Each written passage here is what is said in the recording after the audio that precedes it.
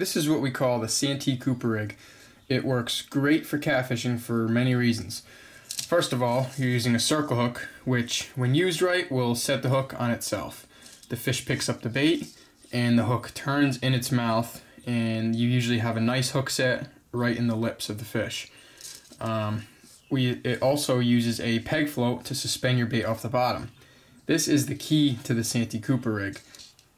This peg float you see here suspends the bait off the bottom. That's the main premise of the Santee Cooper rig. Think about a large catfish. It has a large body, and how can you make it easier for it to feed? Suspend the bait off the bottom and you're putting the bait right in his face. All they have to do is open their mouth, inhale the bait, turn, and set the hook. I have also found that you get more aggressive takes when you're suspending the bait off the bottom. They will hit multiple times and they will keep hitting until you have the opportunity to apply pressure so the hook sets or they set the hook on themselves. At the end here, we have a figure 8 knot. I prefer the figure 8 knot to connect to my swivel because the fantastic range of motion it has. This means your bait will move naturally in the current, as well as provide minimal resistance when the fish picks up your bait because it moves around so well.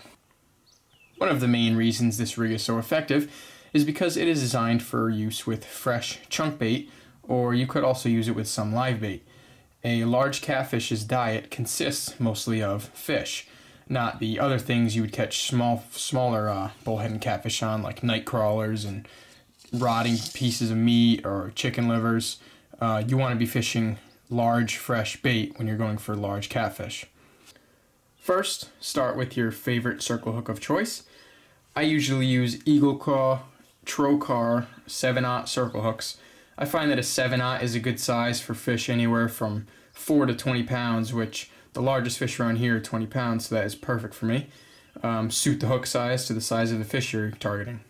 Next, you will need a peg float to suspend your bait off the bottom. I'm using a 2-inch peg float. I find that it suspends a 3 or 4-inch piece of chunk bait quite well. If you are going with larger bait, then you are going to need a larger float. And obviously on the end, you will need a swivel. Use a nice strong one because these are strong, big catfish. Another important thing to note is you are going to need to fish this rig with a rather heavy, flat sinker. You're probably going to need at least 3 ounces if there's any sort of current, and a lot of catfishermen even go up to 8 ounces depending on the current. And then you also want a buffer bead so you don't damage your knot with the heavy lead.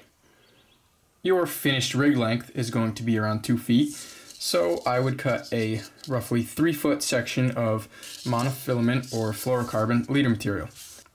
I'm using 30-pound mono because the biggest fish around here are only about 20 pounds, and I like to use the lightest line possible. And this is the best balance of strength and abrasion resistance for my area. You are going to want to attach the leader to the hook with either a snell knot or a polymer knot. The snell knot is supposed to help the hook turn, and seeing we are using circle hooks, that is important. However, I find the 30-pound leader material doesn't snell as well as heavier lines, so I'm going to go with a polymer knot. To do a polymer knot, fold the end of your line in half, insert into the eye of the hook, tie a simple overhand knot, pull that loosely because now you need to send the hook back through the loop and moisten your line normally, and then pull tight, and that is a basic polymer knot. Obviously, trim off the excess.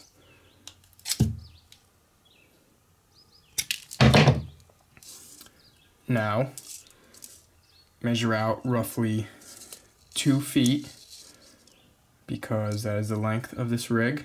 To connect the end of the rig to the swivel, we are going to be using a figure 8 knot. So, send the end of your rig through one hole on the swivel.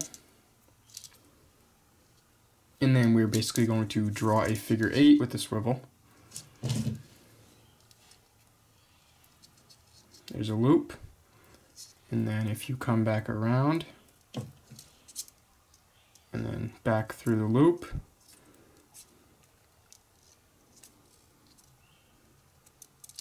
There you can see why it's called the figure eight, because it looks like a figure eight. Pull that tight.